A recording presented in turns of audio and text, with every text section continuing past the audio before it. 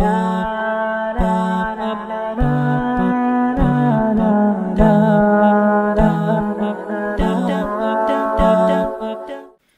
guys, welcome back to Layla Teachers.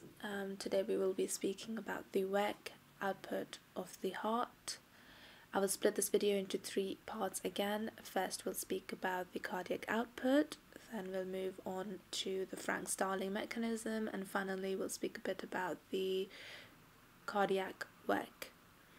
So starting with the first part, the equation of the cardiac output is equal to the heart rate times the stroke volume. Now the stroke volume is measured in milliliters and the heart rate in beats per minute, and so the cardiac output gives us liters per minute. We'll speak about each of them individually now. So starting with the heart rate, it is established by the sinoatrial node in the right atrium, and this is dependent on the autonomic nervous system. So the sympathetic nervous system increases it and the parasympathetic nervous system decreases it via muscarinic receptors. After that we speak about the stroke volume. So stroke volume is dependent on 3 things. So you've got the left ventricle preload, then you've got the afterload, and finally the contractility. And speaking about each one of them, so the preload is the volume of blood entering the chamber during diastole, and it is dependent on 2 things.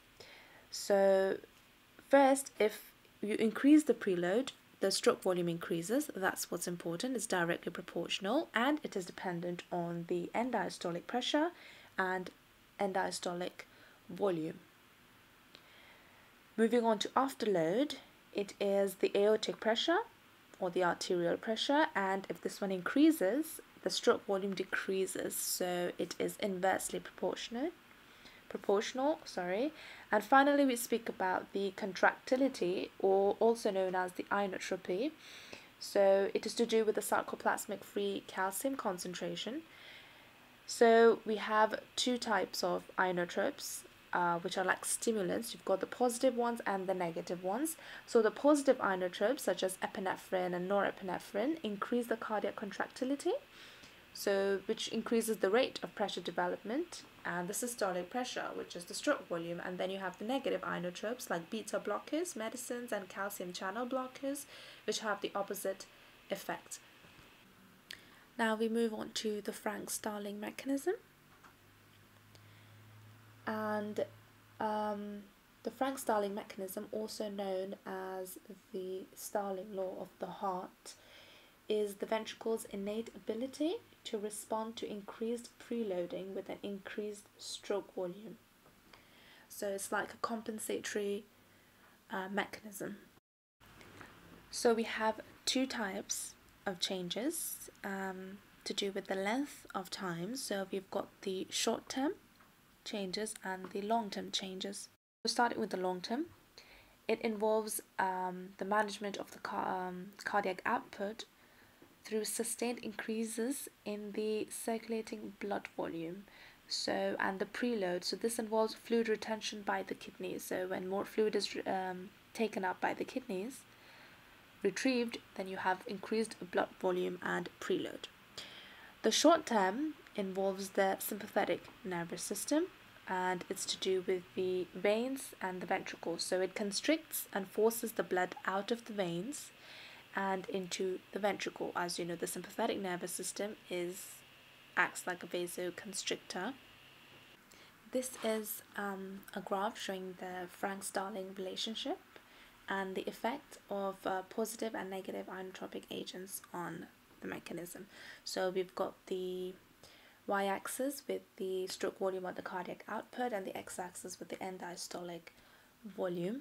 So the green line would be negative inotropic effect, the red one is the positive, and the blue one is the control, which is the normal mechanism of the heart. So you can see that the positive inotropic effects increase the conductivity of the heart, and so the cardiac output is increased, and the negative ones decrease it. Now we will speak about the last part of the video, which is the cardiac work. Now the heart performs work when it moves blood from the veins to the arteries, and it performs two kinds of work. So we have internal and external. The internal one makes up 90%, and the external obviously accounts for the rest of the 10%. The internal one is within the heart.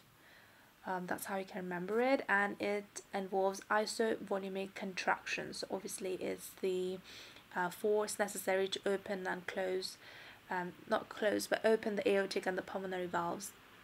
So it's about the systole. The external one, on the other hand, is to do with transferring blood to the arterial system against a resistance. So basically the rest of the blood supply outside of the heart. I hope you enjoyed this video. Thank you for watching, and see you in the next video.